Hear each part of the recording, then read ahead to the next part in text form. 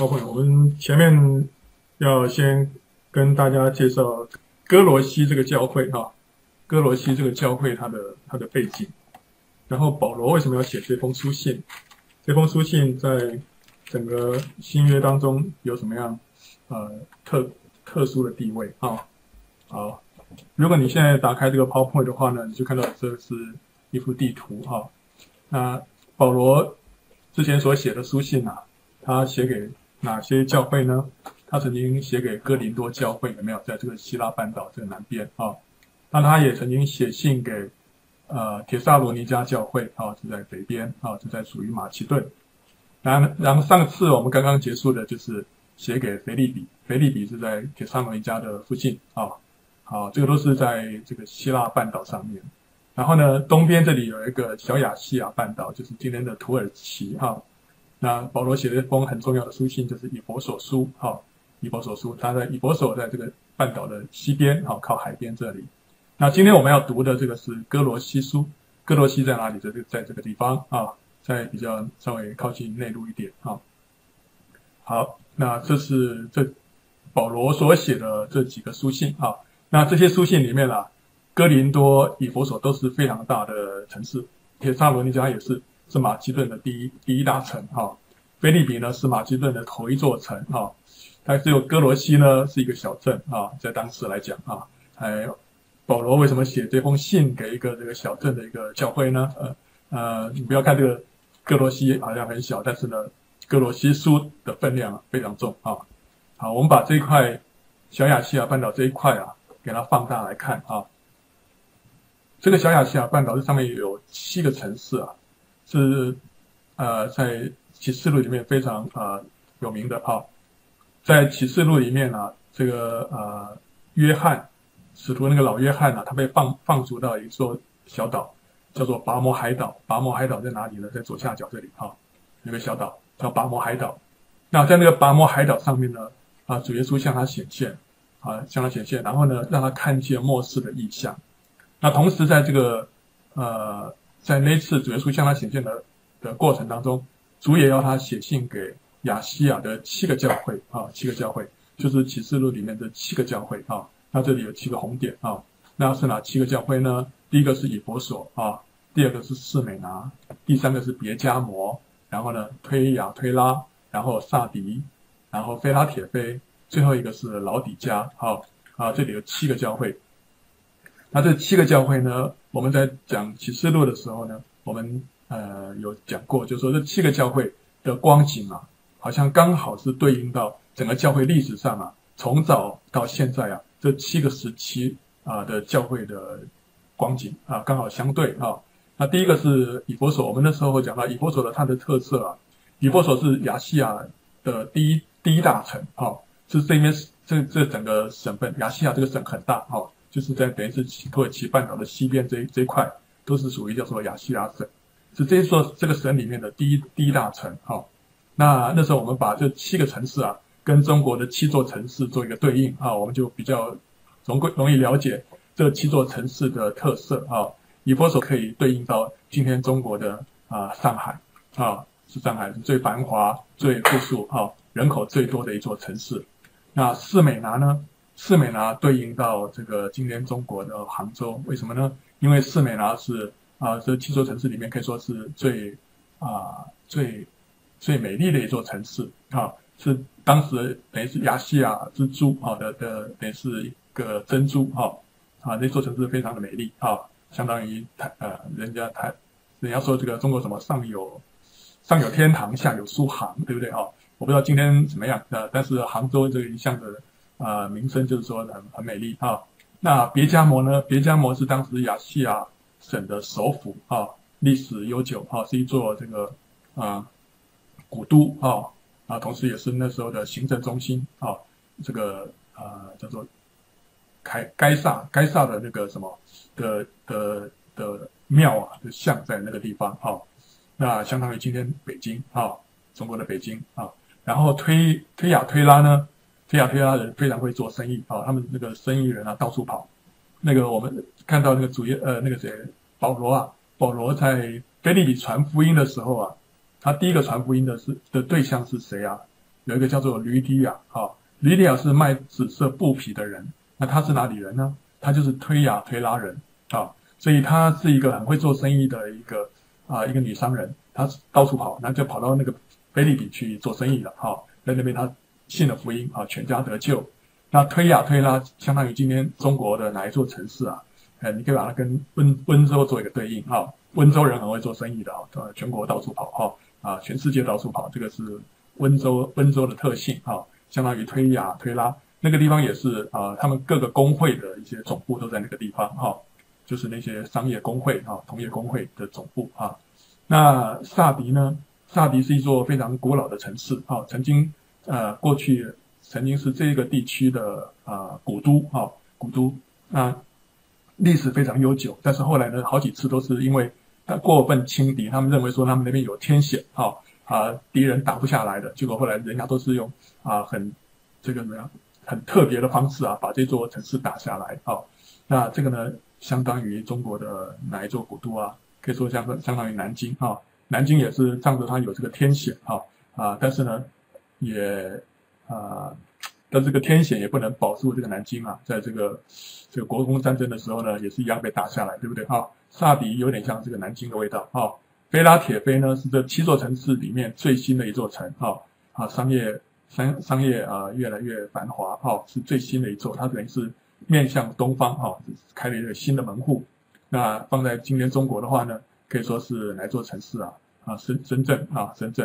最新最发达的一座城市。老底嘉是富甲一方这座城市非常的富有。那个城市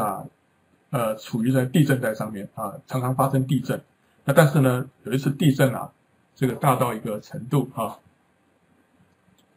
虽然整个城市好像都被地震毁灭了，那时候罗马政府呢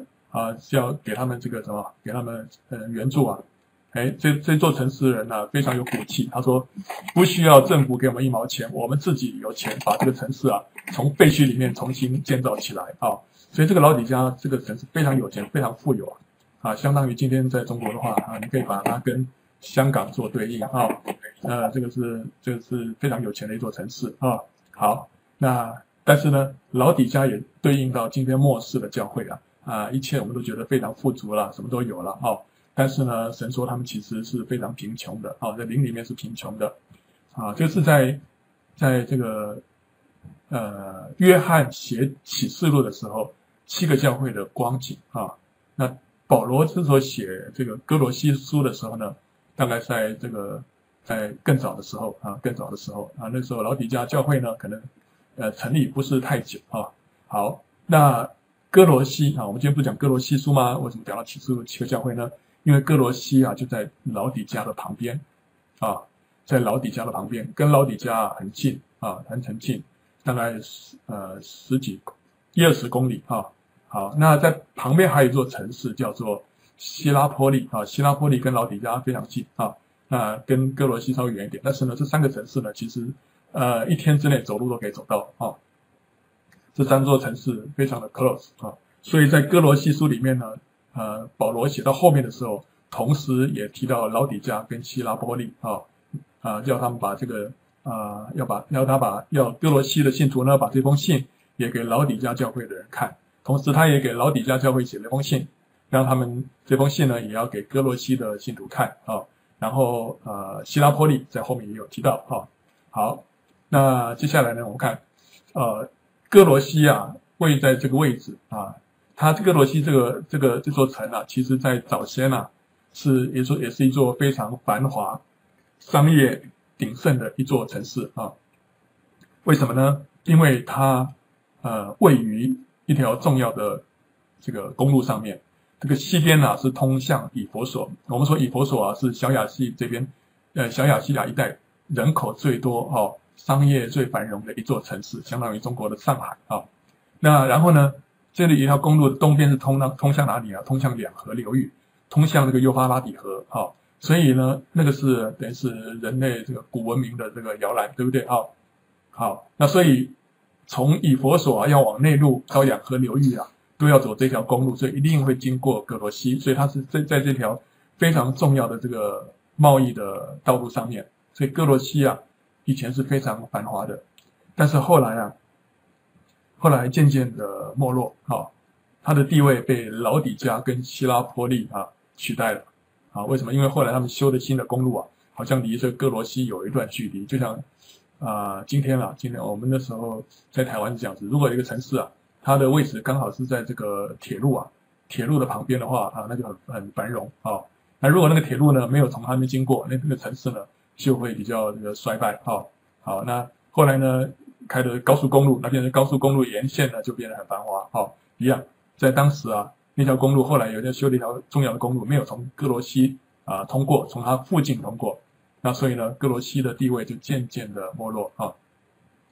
好，那但到了这个保罗写信的这个时候呢，在歌罗西的这规模才像是一个比较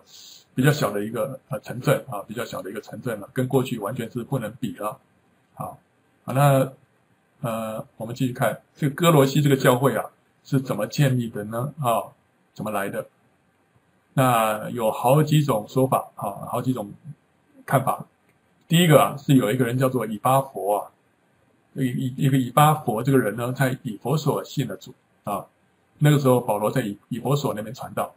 那他在那边听了保罗所传的道呢，就在那边信主了。信主之后成为保罗的同工然后呢后来就返回歌罗西，因为歌罗西是他的老家，他就在歌罗西建立了教会那个我们知道，在保罗在第3次旅行传道的时候他在以弗所待的最长的时间，总共大概有2年3个月2年3个月。那时候他说在使徒行传19章9到10节那你这么说在以弗所推拉鲁的学房天天辩论，这样有2年之久，叫一切住在亚细亚的，无论是犹太人是希腊人，都听见主的道。 OK 好，那个他之前先在这个以弗所这个别的地方这边在会堂里面传道但是呢那边人不接受，所以后来他就转到一个地方推拉鲁的学房，好像今天转到有一个今天的补习班借用他们的教室借用他们的学房一个教室在那边跟人家辩论。在那个地方有多久呢？在那边有2年那加上前面的大概3个月，总共是2年3个月在以弗所的时间好，那这段时间他的福音的这个就在这段时间就在亚细亚就广传了。他说甚至于到一个地步整个亚细亚不论是犹太人或者希腊人都听见了这个福音，听见主的道好，所以在这个时候呢，可能这个你看这个以弗所跟歌罗西的距离大概有160公里160公里。那时候以巴佛大概可能那时候就是到了这个以弗所那在以弗所那边呢信了主之后，然后后来就回到歌罗西甚至于老底嘉跟希拉波利这边呢，可能也是他在那边服侍，在那边牧养，因为后面有提到以巴佛也为这2个地方的弟兄常常为他们祷告为他们尽心竭力。那在歌罗西那边呢，以巴佛可能在那边也许在那边建立了教会，在那边还有谁呢？还有另外一个人叫做腓利门保罗后来写了一封书信叫腓利门也不是说后来，其实他是跟歌罗西书是同时写的我们圣经是放在后面因为他写给他个人的书信。那腓利门呢，他住在歌罗西那他们教会就在他的家里面。那他可能有个儿子叫做雅基布所以雅基布呢也是在教会里面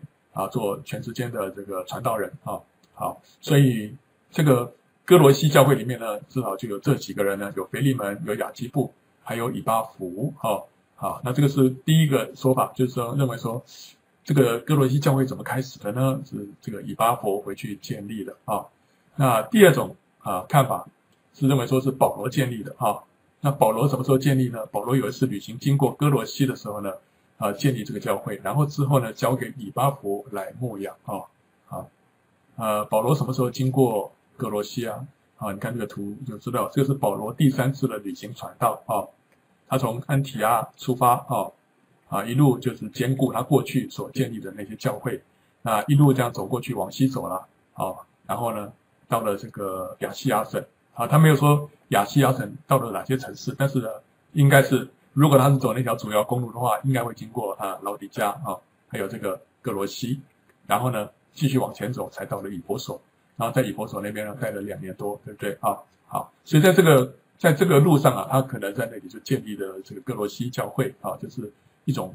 看法啊，以至于他在那个地方呢才会认识了这个腓利门，好，跟腓利门一家人都很熟啊。好，但是从这个书信里面我们知道，保罗跟歌罗西教会里面其他的弟兄姊妹们不太认识啊，跟他们好像没见过面啊，所以保罗在歌罗西呢，如果有停留的话，可能也是很短的时间啊。后来呢，都是以巴弗啊跟腓利门在那边啊牧养这个教会啊。那保罗呢在这里呢，他就写了这封信给歌罗西教会，因为是以巴弗后来到了罗马的监狱啊来看保罗啊。那这个是今天歌罗西的情况是哪一个呢？是这个凸起来这块啊。这块它像是一个小的一个山丘，这是它的一个废墟啊，是那个废墟。那废墟到目前为止一直没有开挖啊，就是考古学家没有在这边这个把这个整个东西挖起来啊，所以还是维持这个样子啊。这个是今天歌罗西的状况，但是呢，你不晓得说歌罗西书呢，却是在这个整个圣经里面呢，占有一个非常重要的地位啊。虽然这个歌罗西这个地方已经没有了。好，那歌罗西书是什么时候写的呢？一样，我们上回讲过，歌罗西书是保罗的4封监狱书信里面的一封啊，是他写在罗马的监狱当中啊，可能是在61年主后61年，就是他在罗马监狱，他在罗马待了2年，对不对啊？在那边关了2年，可能是在头1年的时候写的啊。那写信的动机是什么呢？为什么要写这封信呢？是因为当时有异端侵入歌罗西教会。我们刚刚说歌罗西那个位置这是东西向的一个交通常常会经过那一带那一带的人其实是这个五花八门各种人都有那各种思想也都在那个地方交汇，所以呢会有这个异端的思想呢也进到教会当中。那这个异端有什么特色呢？我们可以看到它这边异端其实不是只有一种，还有很多种那第一个呢，至少我们可以了解从保罗这边书信里面所透露出来的，知道这种异端呢是叫人家要居守这些割礼啦，要守节期啦还有各种饮食的条例还有苦待己身所以这个呢可能很显然的应该是跟犹太教的律法主义有关系的。虽然它有一些苦待己身不一定是犹太教的这个里面的教导，可能是其他的异端但是律法主义在这当中好像是可以看到它的一些端倪那另外有一种叫做诺斯底主义我们以前没有讲过这个东西，但是以后呢当我们在读到约翰的这个书信的时候我们就常常会看到会碰到这样的一个问题，就叫做诺斯底主义。诺斯底主义是什么呢？是当时这个希腊的一种哲学可以说是一种哲学思想，可以这么讲那保罗呢把在这本这个歌罗西书里面呢说他们是这个花言巧语理学啦，还有虚空的妄言还有称他们为小学小学不是说我们今天的 elementary school 小学是讲的是 basic principle 就是那种这个一种基础的基本的一些主义思想。那这种诺斯底主义是讲些什么呢他们基本上就讲到这个世界是二元的，就是说有善跟恶然后呢属灵的都是善的，属物质的呢都是恶的，所以他们认为这个物质都是邪恶的。那人是物质组成的，那所以人呢这基本上这个人的这个身体这些都是邪恶的那只有说你到灵里面才是完全是善良的所以这个物质呢是神的这个神灵的这个仇敌那这个神呢，神跟人之间，神是完全是灵，那人是物质，那怎么办呢？神跟人之间就有一个鸿沟，所以呢后来他说他们的认为就是说神呢后来就分成很多等级了神跟人之间呢就有各样的神那最低级的神呢才可以跟人接触到那然后也是这个最低级的神呢造出了这个世界，这个物质的世界跟人类好，那但是呢今天我们这个人要得救要怎么办呢要得到这个这个解脱啊，就需要靠着智慧，这种智慧呢是一种很神秘的智慧啊，那不是靠着信心，也不是靠着行为得救的啊。那这个只有靠着这个智慧呢，才能够深入的明白有关于神的事情啊。好，那所以他们最在乎的啊，最想要追求的就是这种智慧，这种超级的智慧啊。所以保罗在哥罗西书里面，你看到啊，他会讲到说什么是真的智慧啊？真正的智慧，我们在什么地方可以找得到呢？都是在基督里面啊，在基督以外呢，没有这个智慧的啊。好，那接下来我们再看哥罗西书啊，它的主旨是什么呢？哥罗西书里面非常就是让我们看到基督的所示啊，他讲到神本性一切的丰盛呢，都在基督里面，都在基督里面。保罗没有另外一卷书信啊，像哥罗西书一样，把基督的这个本质啊讲得这么淋漓尽致。他这本书是保罗论这个基督本性还有位格最丰富的一卷书，不仅是保罗，而且可以说是整本圣经里面对于基督的这个讲论啊，是讲的最丰富的一卷书啊。那他跟以弗所书啊是姐妹作啊。以弗所书讲到教会是基督的身体啊，讲到基督跟教会的关系，但他讲到说教会是基督的身体，他的着重来讲到教会啊，教会怎么样成为基督的身体啊，怎么样彰显基督的丰满啊，所以他比较讲到说教会跟基督是有头跟身体的关系，但是他的重点在讲到这个教会怎么样运作的啊。那哥罗西书呢是讲到基督是教会的头啊，基督是教会的头，一样讲到这个关系，但是他着重是讲到这个头，讲到这个基督是怎么样的一个丰富，所有的一切的丰富都在这个基督这个元首的里面啊。所以这两卷书呢，你看到都是保罗找同一个人送出去的，叫推基古啊，所以这两卷书呢应该是同时写的啊，同时写的，因为一个送到以弗所，一个送到哥罗西啊。那同时呢，内容呢很多地方也相当的类似啊，相当类似。然后后面讲到这个夫妻关系啦，主仆关系啦这些很多地方生活方面很多地方很类似。那前面呢讲到基督跟教会的关系呢也是类似，只不过着重的不一样啊。那我们看一下这个下面这个表，这个表是我们如果把新约的各卷书信各卷书啦，按着它写成的年份我们给它排列下来排列下来，那你就知道跟我们这个圣经里面新约的排列方式不太一样所以新约这个不是按着它时间先后排列的是按着性质排列的那但是呢，我们看一下它这个写的这个时间先后你就发现原来新约里面最早完成的一卷书可能是什么雅各书雅各书。那后来呢就是保罗的书信，你看到这边有一大堆就是保罗的书信那福音书什么时候出现的呢？第一个福音书完成的是你看到左边下面就是马可福音，对不对可能是主后60年主后60年左右完成的。那这之前呢，保罗已经完成了帖撒罗尼迦前后书、加拉太书、哥林多前后书跟罗马书然后呢马可福音写成之后呢，现在才就是保罗的监狱书信了。你看这以弗所、哥罗西、腓利门跟腓立比这4封都是保罗的监狱书信。之后路加福音才完成，然后呢提摩太前书这个是保罗得到释放以后写的，然后使徒行传使徒行传也是停在什么地方停在保罗在罗马监狱里面2年，对不对所以使徒行传就是差不多那个时候完成的，所以也是63、64年左右接下来呢就是希伯来书啦彼得前后书提多书是保罗写的，然后才是马太福音然后提摩太后书之后就保罗就殉道了，然后接下来是犹大书，最后2、4、5这里有5卷是什么？都是约翰写的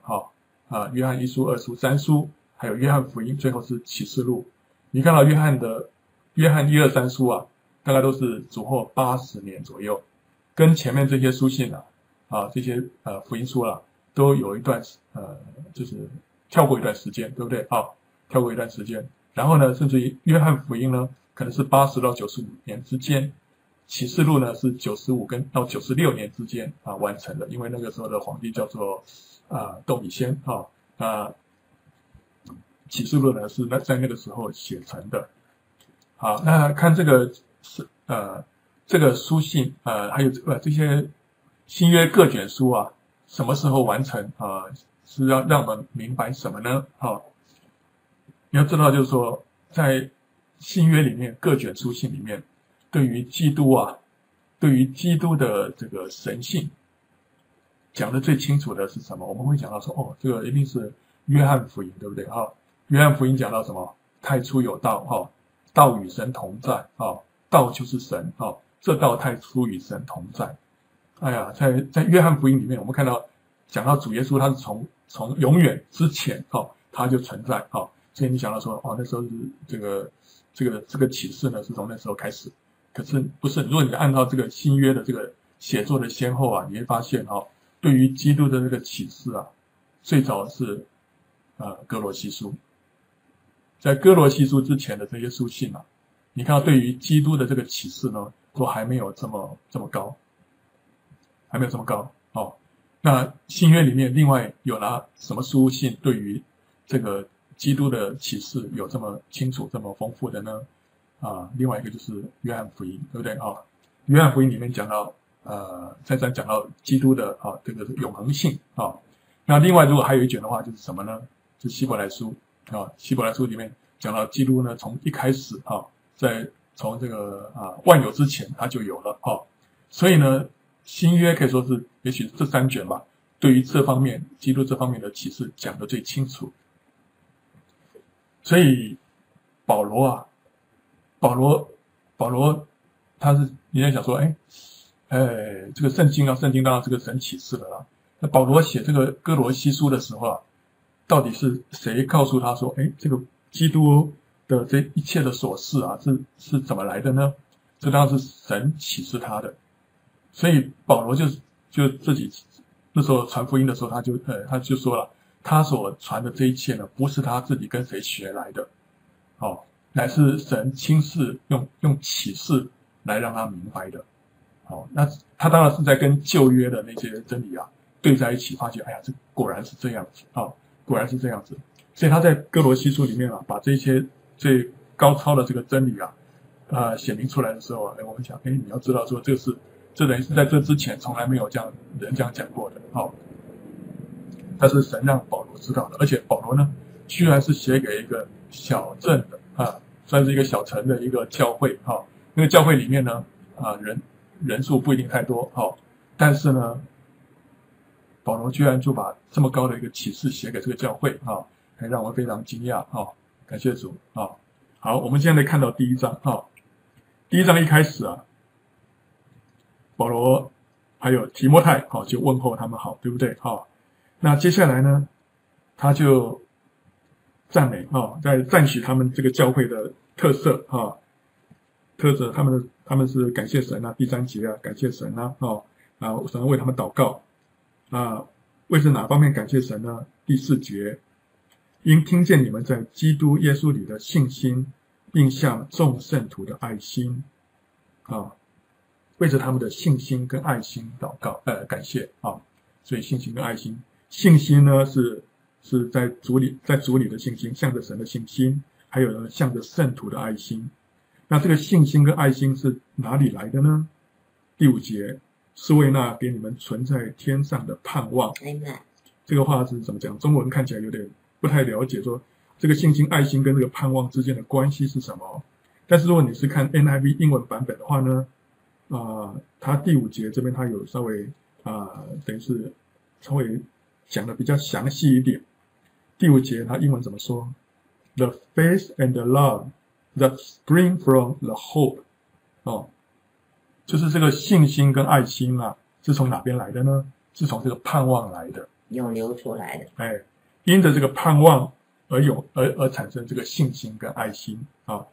那所以他这个地方的逻辑就是说他们就是因为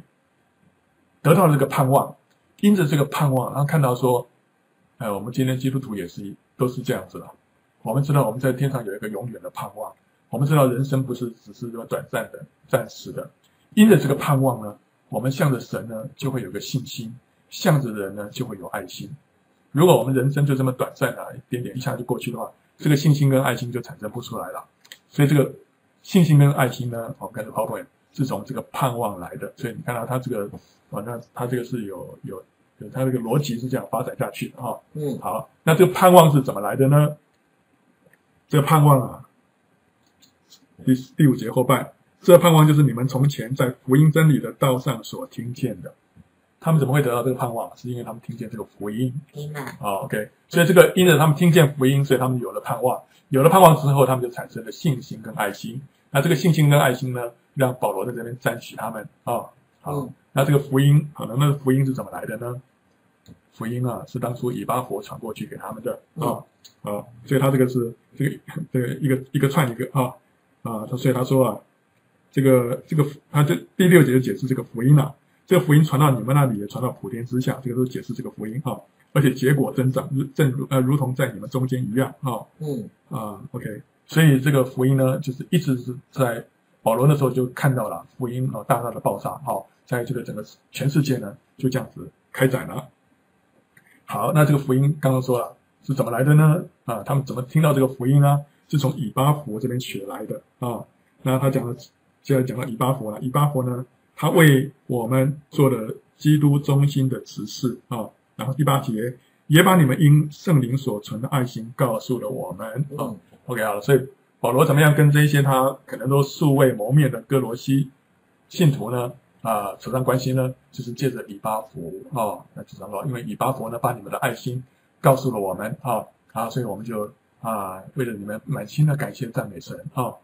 赞美神。然后呢，他就为他们祷告了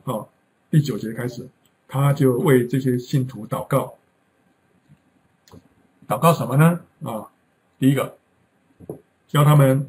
满心知道神的旨意就为你们不住的祈求，愿你们在一切属灵的智慧悟性上满心知道神的旨意这边讲到属灵的智慧跟悟性。我们刚刚讲到当初他们那个异端那个叫做诺斯底主义就是最讲究智慧他们说一定要得到那个奥秘的智慧呢，你才能够认识神。保罗在这边说他也祷告他们怎么样，要在一切的属灵的智慧跟悟性上呢，满心知道神的旨意英文是说 through all spiritual wisdom and understanding 这种智慧这种知识是 spiritual 的，是属灵的。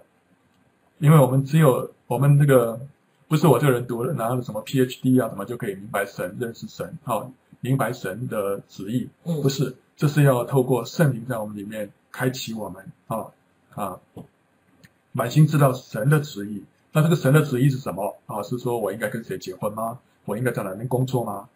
他这个神的旨意不是讲到这种比较个人的，他反而是讲到什么讲到神的永恒的计划这是讲到神永恒的心意神永恒的心意。所以需要怎么样？需要 spiritual wisdom and understanding。我们这个对于神的这个永恒的心意有多少了解，我们这个人在灵性上面才有多少的成熟。如果这个小 baby 的话，我只要管我自己今天要吃什么就好了。但是如果你是一个成熟的一个儿女，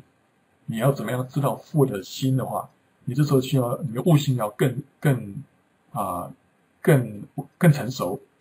你就知道说你父亲他在这个整个他这个他对于整个家族或者他对整个事业他有什么样的一个构想而不是只管你今天吃什么饭这样就好了。所以我们今天不是成为一个基督徒不是只要知道说神我这边这个到底跟谁结婚做什么事情这些东西你给我供应了，不是，我们要知道说神你在永恒当中你的心意是什么那我们知道神的心意之后我们这个生活就会有个方向，我们就知道说我们要配合着神永远的计划所以他说你知道神，让我们知道神的旨意之后呢，怎么样？我们就可以凡事蒙神的喜悦。他说啊，你就可以行事为人对得起主，凡事蒙他喜悦。所以这个先决条件就是要先知道神的旨意，不知道神的旨意的话，我们就做糊涂人，对不对啊？这是地上呢这个团团转像苍蝇一样。但是呢，当我们知道神的旨意之后呢，我们就可以凡事蒙神的喜悦。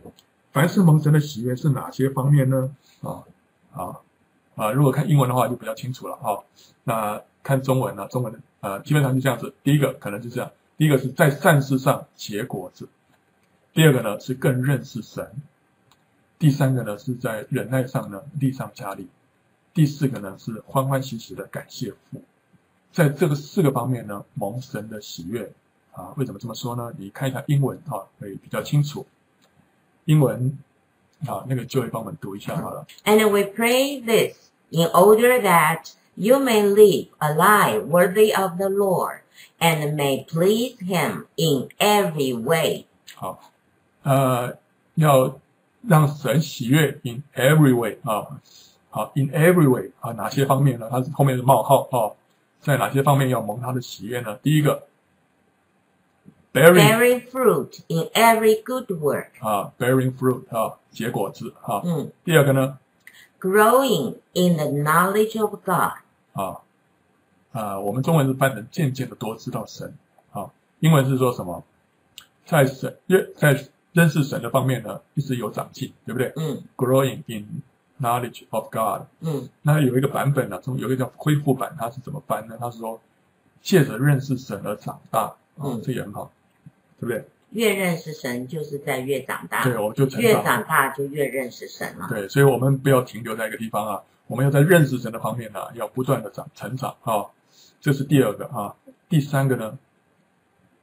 being strengthened with all power according to his glorious might, so that you may have great endurance and patience. 这边都是一个 bearing 一个 growing 一个 being 这边都是那种叫做现在进行时对，这是应该说动名词还是不是动名词，叫做现在分词所以这个是几个方面都是讲到 in every way 这个是说照着他荣耀的全能得以在各样的力上加力好像你们凡事欢欢喜喜的忍耐宽容。他这里特别讲到就是说你要被 strengthen 被加强借着各样 all power 根据神的 glorious might 被加强是要干什么呢？要做一番大事业不是，他这边特别讲到说你要被加强呢，好像你可以 have great endurance and patience 所以呢一个基督徒我们需要经过一些环境是很需要忍耐的很需要忍耐，很需要宽容的。那这个东西如果没有从上头来的力量我们自己是没有办法的。所以他就为这些信徒们祷告，第一个让结果子多结果子for in every good work 在每一个善事上面多结果子，我们可以理解。要多认识神这我们可以理解。然后呢要被加力原来是要更多的忍耐跟宽容这个就不容易，这个就是生命的功课了第4方面在哪方面呢要讨神的喜悦呢 and joyfully giving thanks to the Father who has qualified you to share in the inheritance of the saints in the kingdom of light. 这里是 giving thanks 这里都是讲到这个现在分词giving being growing bearing 所以这4个方面呢，他讲到就是像上面所说的 in every way 要感谢父英文还有很多版本，其实他把那个 joyfully 是放在第4方面，跟那个 thanks 放在一起。中文是把它跟忍耐宽容放在一起，欢欢喜喜的忍耐宽容。那但是呢很可能它可以是放在就是说叫你们凡事要忍耐宽容，那后面呢是要欢欢喜喜的感谢父所以这里让我们知道就是说当我们在遇到任何事情我们不仅是要感谢向神要感谢谢恩而且要怎么样？要欢欢喜喜的感谢神，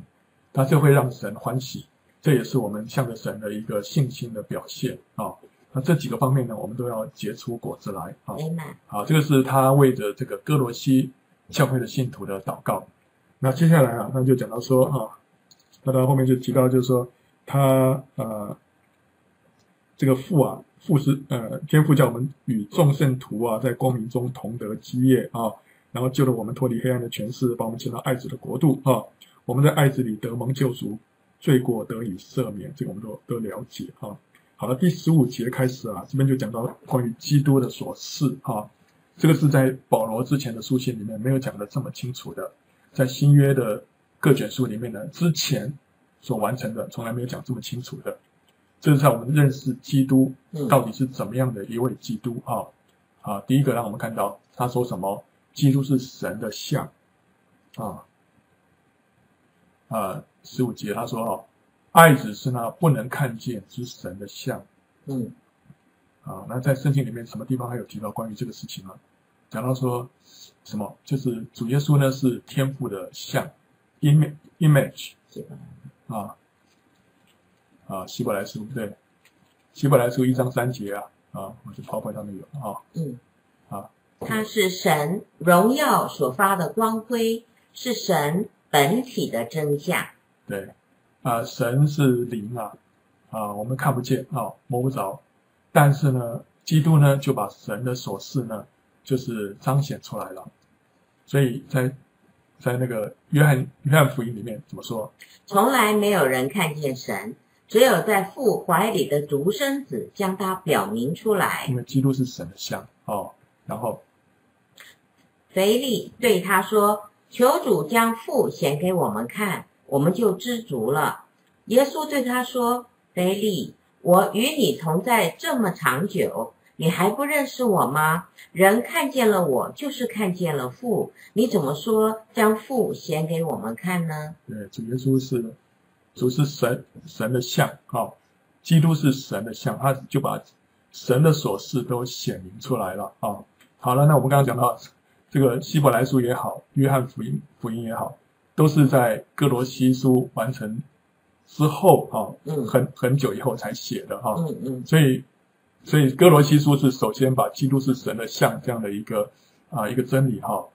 这个启示出来的。接下来讲到说呢，基督呢是在万有以先在17节说他在万有之先在什么地方讲到呢？这个太初有道，道与神同在，道就是神，这道太初与神同在。约翰福音第1章他在万有都还没有之前他就已经存在了还有呢箴言第8章也这么说，从亘古从太初未有世界以前，我已被立，没有深渊，没有大水的泉源，我已生出，大山未曾奠定，小山未有之先，我已生出。耶和华还没有创造大地和田野，并世上的土质，我已生出。我相信保罗他得到这样启示的时候，他会想到箴言的这一段话。箴言这段话是讲到什么？讲到智慧那时候智慧用一个拟人化的这种口吻讲到他什么时候存在的呢？他从亘古从太初以前就有了。那其实这个讲到基督是预先就指向基督的然后呢不仅他在万有以前，而且呢基督他创造了万有这个在歌罗西书1章16节他说万有都是靠着他造的 by him created by him 然后无论是天上的地上的，能看见的不能看见的，或者是有位的主治的执政的掌权的，一切一概都是借着他造的能看见的这些属物质的，不能看见的那些灵界的，一切都是借着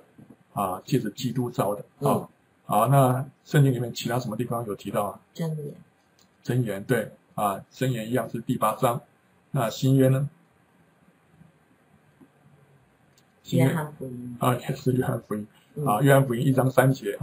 万物是借着他造的，凡被造的没有一样不是借着他造的我们知道是约翰福音约翰福音对于基督的所示呢也启示的非常的完全然后一样希伯来书1章2节，在这末世借着他儿子晓谕我们，又早已立他为承受万有的，也曾借着他创造诸世界。借着他创造诸世界。你看呢，约翰福音、希伯来书跟歌罗西书对基督的所示都有很清楚的描述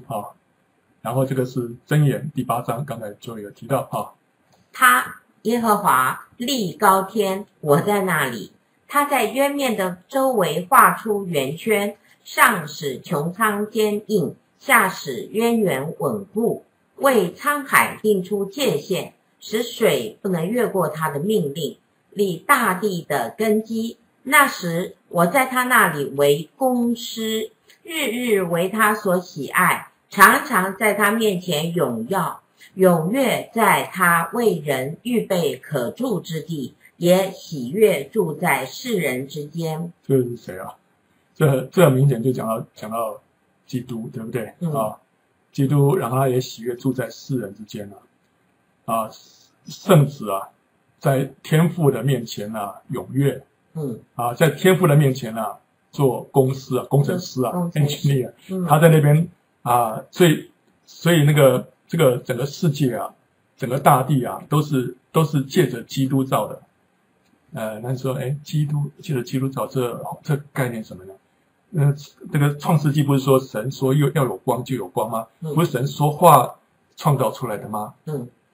基督就是神说的话。对那个话就是基督你不知道吗？神说出那个话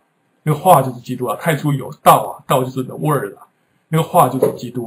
所以当神借着这个话创造这个世界的时候呢，就借着基督把这个世界创造出来了。基督就是上帝的发表。对，发表，那话我们听得到，但是我们看不见。但是话呢，后来成为道成肉身，那就会看到就是基督了OK， 那这是神的奥秘的这个旨意然后呢，接着他说，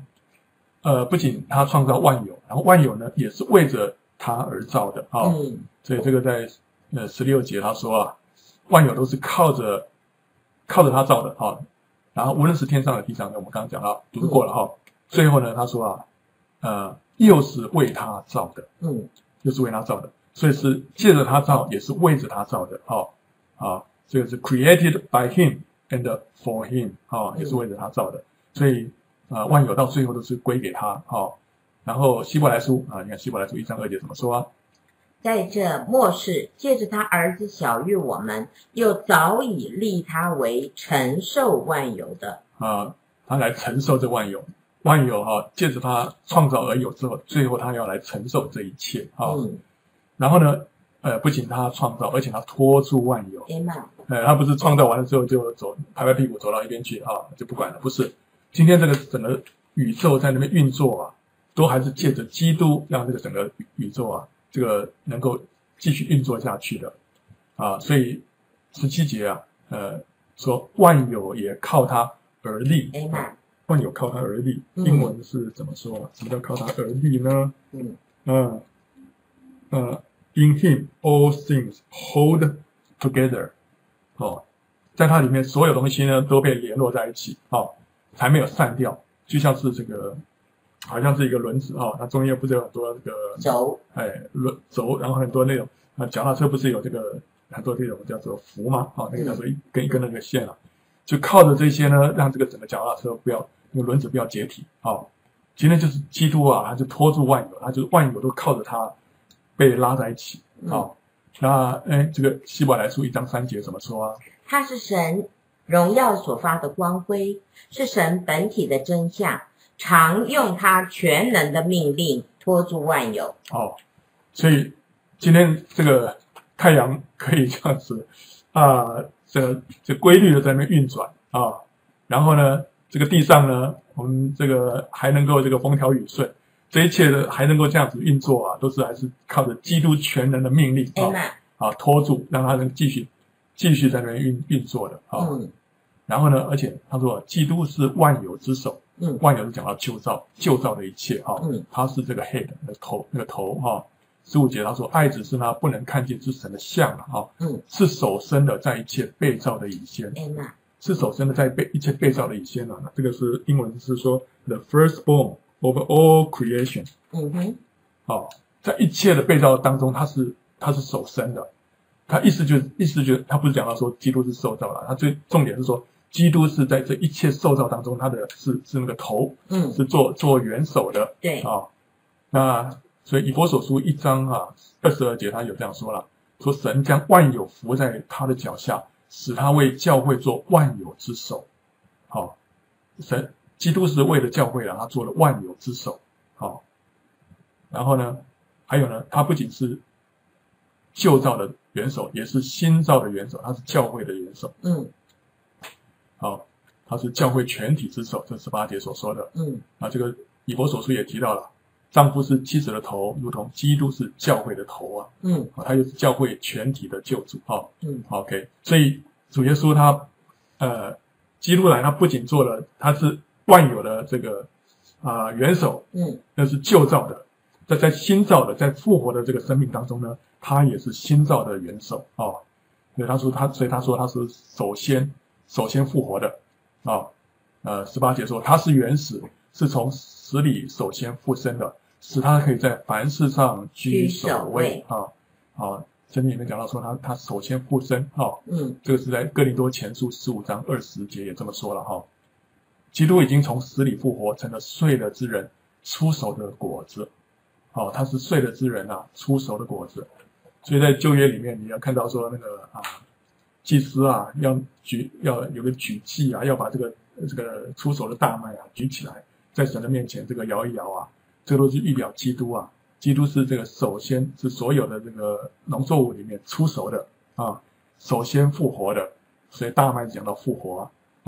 他是首先复活的，从死里首先复活的。同时呢，基督也使万有与神和好，他创造万有，托住万有，然后是做万有的头，同时呢也使万有与神和好。怎么样让万有与神和好呢？他的流血，借着他的死既然借着他在十字架上所流的血成就了和平，便借着他叫万有，无论是地上的天上的，都与自己和好了。所以主耶稣呢这个是他所做的。最后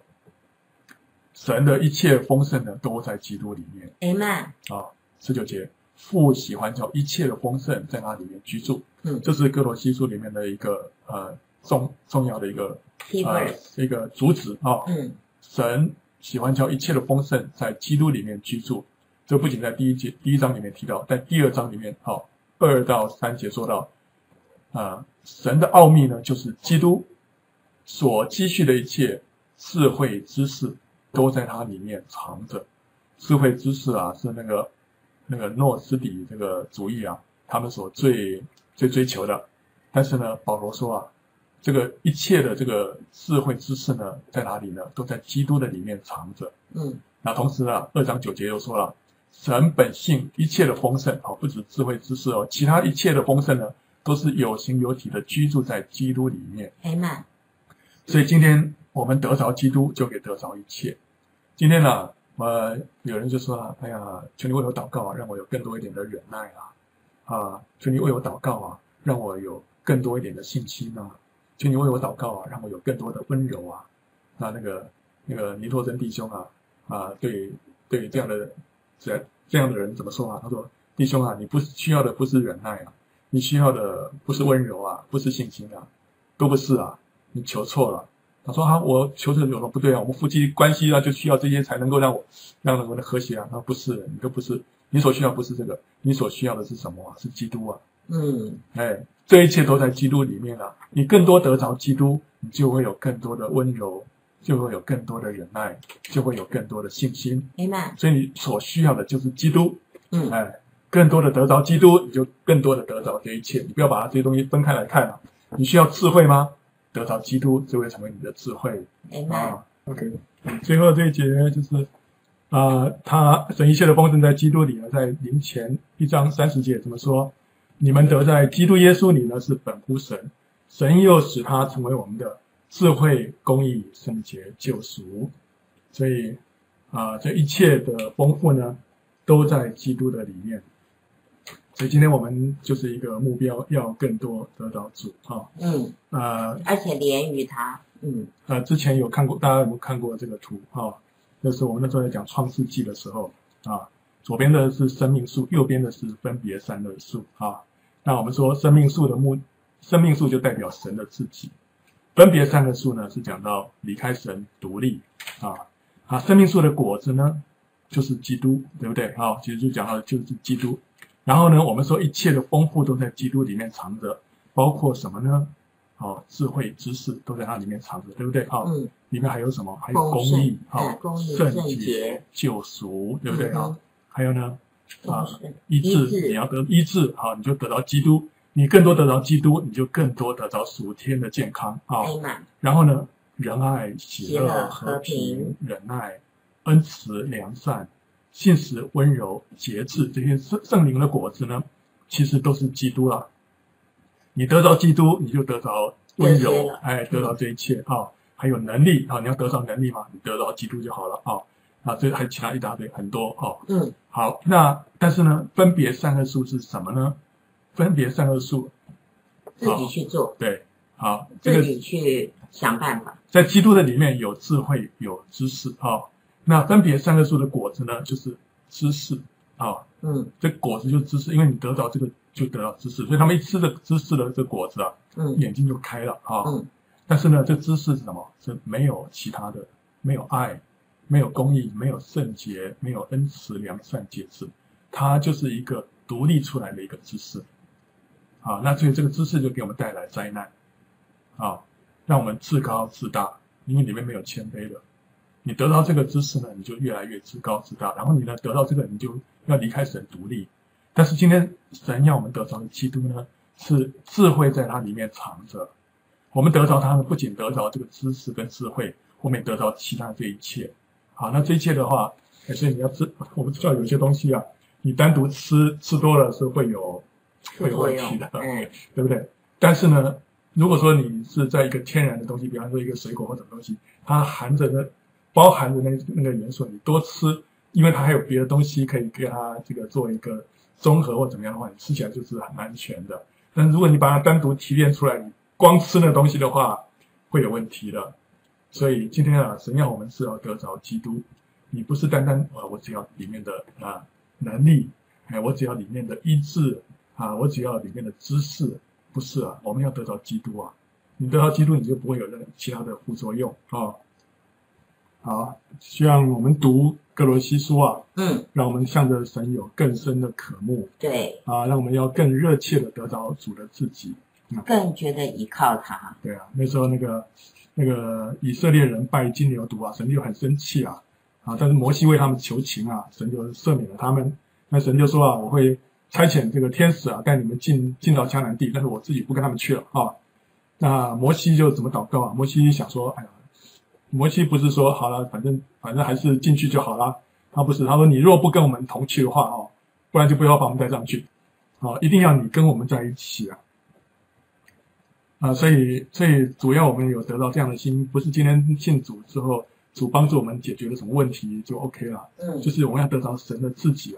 摩西就是要神你要跟我们一起去不然就不要把我们带上去。对我一定要你跟我们同在所以这个是神要得着我们有这样的心